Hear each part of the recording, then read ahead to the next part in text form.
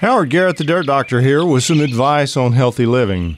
One reason to not deadhead all your roses is to allow the hips, the fruit, to mature.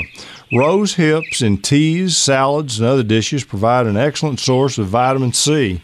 Some roses, such as the rugosa rose, have large decorative hips. Roses are easy to grow with the organic program, and everybody should plant at least some.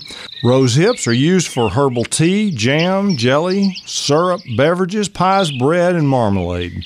Rose hips are also used in the feed of some pets and horses. The dried and powder form can be fed at 1 tablespoon per day to improve the coat condition and new hoof growth. Rose hips are used in many food preparations and for colds and flus.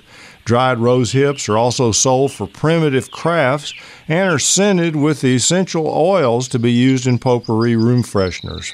Roses are propagated from hips by removing the seeds from the aril, the outer coating, and sowing just under the surface of the soil.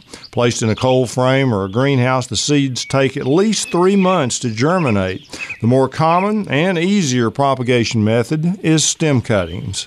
For all your gardening questions or to join the Organic Club of America, visit dirtdoctor.com or our Facebook page for help, and tune into my talk show this and every weekend. Go organic and enjoy your healthy gardens.